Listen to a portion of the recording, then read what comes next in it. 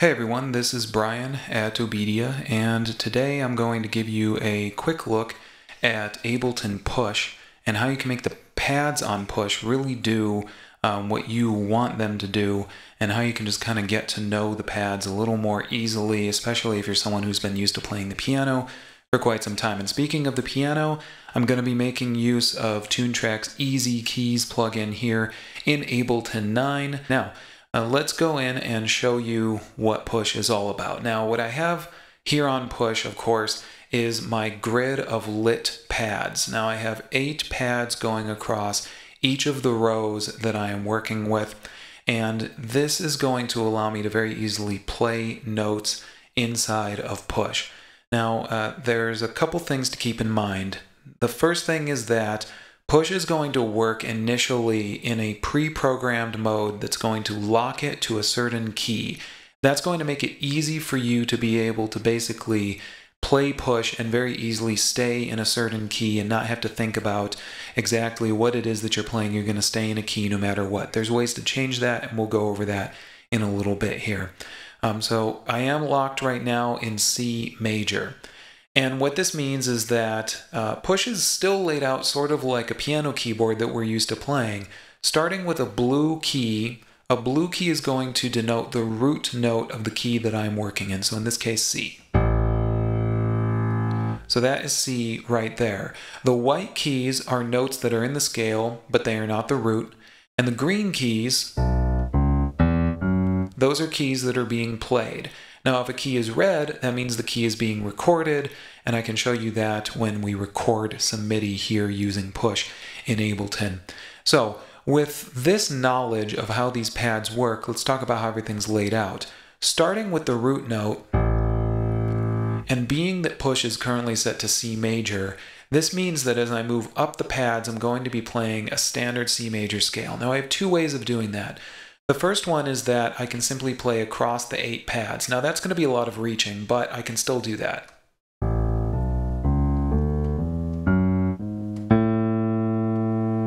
So that's pretty straightforward, but it doesn't really make itself very useful for how it is that we might want to be working with Push, which is playing with one hand and maybe tweaking knobs with another or something along those lines.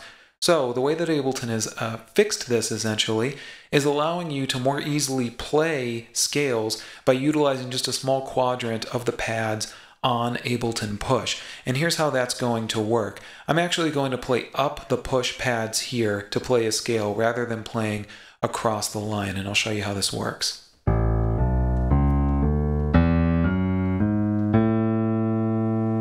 Now you can see when I land on my next root C right here,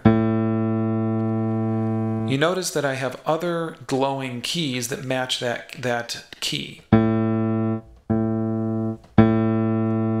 So this means that I have a few different ways that I can get from one root note to the next one up in the scale, but it's very quick and easy for me to play up in the way that I just showed you. So after I spent a little bit of time with Push, you'll start to feel a little more comfortable with how it is that you can play a scale by sort of just watching the visual indicators that will sort of show you the next note that you should play in the scale. So you can just kind of watch as I play here.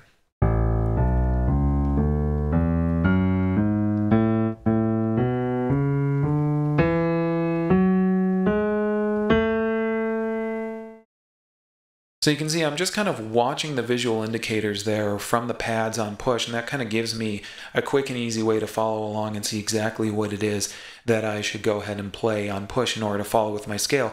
Now you're also going to get to know where it is that the notes are, of course, on Push as you start to work with it. Now this also means that I can easily play triads.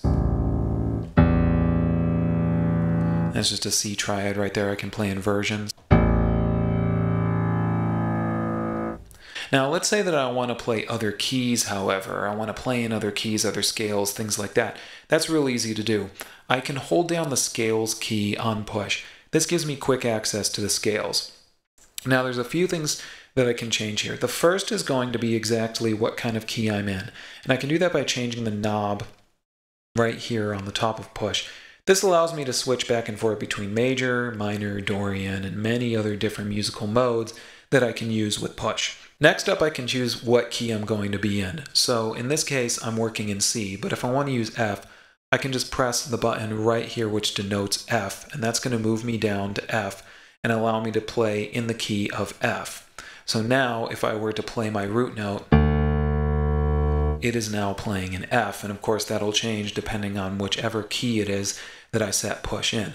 Now there's a couple more very important things here, and they're on the right hand side of the screen. You notice it says fixed and it says no or N right now. What this means, when fixed mode is on, the notes on the pad grid will remain in the same positions when I change keys. The bottom left pad will always play C, except in keys that don't contain a C, in which case the bottom left pad will play the nearest note in the key. When fixed mode is off, the notes on the pad grid shift so that the bottom left pad always plays the root note of the selected key. So in other words, if I were to change fixed, this would basically be just like a piano. I would always start on C, and then I would move up just as if I were playing a standard piano. But if I have push set to fixed mode, or not set to fixed mode, should I say, this will mean that I can simply play my root note. And now, because I've set push to be in F, I'm playing F by playing on my root note right here. That's going to depend on your comfort level with push and what it is that you want when you are playing push. I personally like to leave it in non-fixed mode because I like being able to play that note and know that I'm starting at the root of whatever key it is that I've set push to be in. Now the next thing is going to be in key or chromatic. Now that's accessed by pressing this button right here. You notice what happens when I go to chromatic mode. With in key selector, which I had before, the pad grid is folded so that only notes within the key are available. So again, that means that if I have this mode selected, these are only notes that are available within the key. Makes it really easy for me to be able to play push very simply and always stay in key. However, if I go to chromatic mode, this means that the pad grid will contain all the notes, such as again on a keyboard. Notes that are in the key are lit, notes that are not in the key are unlit. So this means right now the notes that are in my key of F major are lit.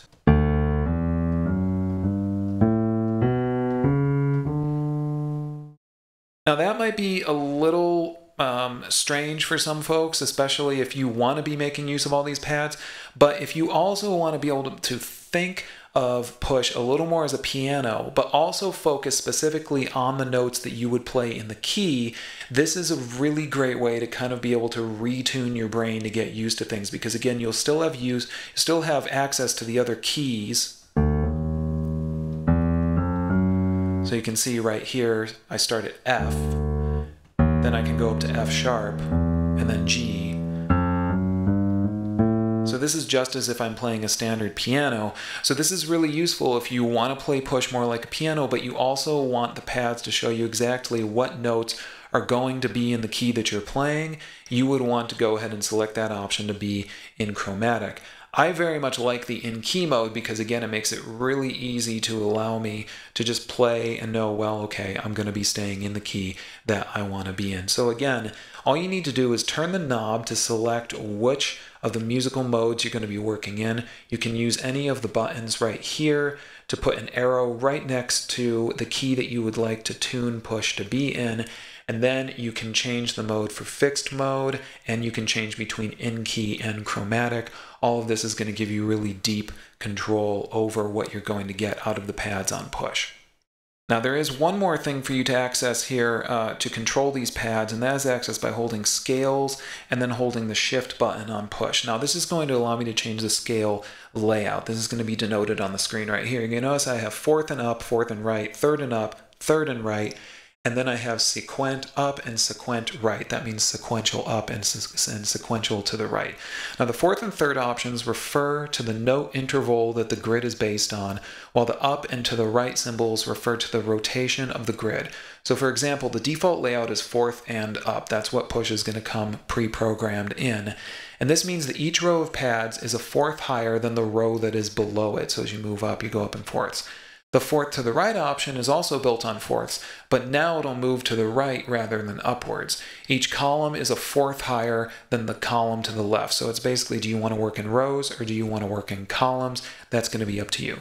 The sequent or sequential options lay out all the notes in order. These options are useful if you need a very large range of notes available because they have no duplicated notes. So again, you can select the option sequential going up or sequential going to the right. This again is all going to depend on how you really want to use Push in your own productions, and especially if you're going to be using Push live, because the focus of Push is to allow you to take your hands off of your software, off your mouse, and use just the hardware and work with just Push.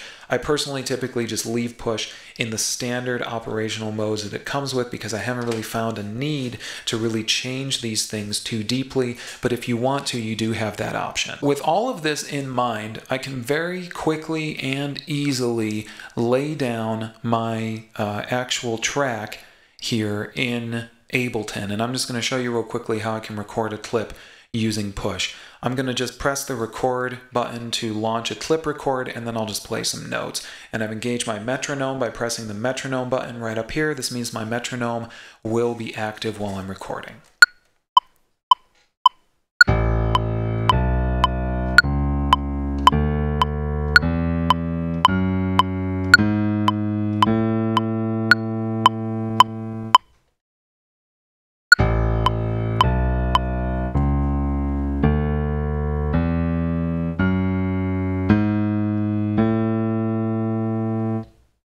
And there you have it. Now you saw that those pads were glowing red when I was pressing them. That meant that I was recording on those pads. And that also gives me just a quick and easy visual indicator to know what it is that I'm working with. Really great when I'm working with large melodies or just kind of playing around to keep an eye on what it is that I'm doing on Push. And of course in Ableton, but in this case I can look at Push without having to look at Ableton, do all of my programming and take all my control right there on Push.